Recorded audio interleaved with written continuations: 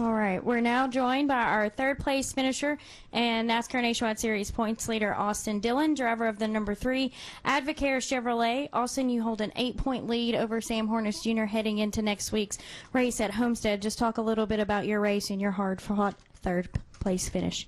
It was a good race. We had a good car all weekend long. That's what you want to do, is come out and run strong. And guys did a good job on pit road. We made no mistakes, and we do that one more week. We have a championship, and that's for all of us. We work as a team together and go out there and run well. All right, we'll open for questions for Austin. All right, let's start right back here in the back with Michael. Michael Knight, Arizona Republic.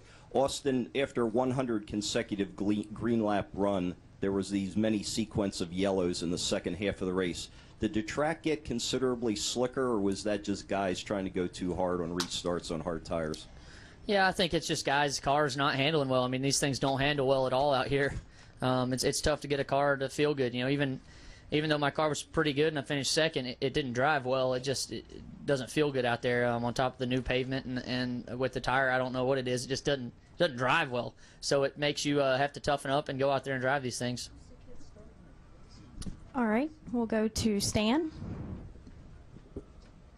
Austin, in the final 40 laps there, can you think of anything you could have done to your car to give you that extra 4 or 5 hundredths of a second that would have given you a better chance at running for the win?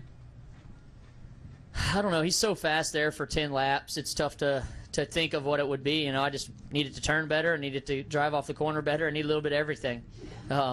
It's tough to say. All right. Okay. Let's come up front to Reed. Reed Spencer with NASCAR Wire Service. Were you upset with Justin because of the way he raced under the circumstances there? Yeah, I'm not upset.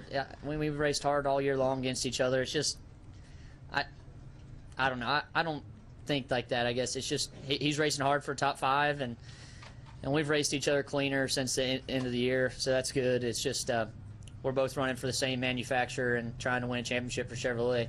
So that's the way I look at it. But, it's part of it. He raced hard, and he's trying to get top 5 in points. All right, we'll go up to front to Chris. Chris Knight, CatchFence.com. Austin, do you know what car you're taking to Homestead next weekend and where you ran it last?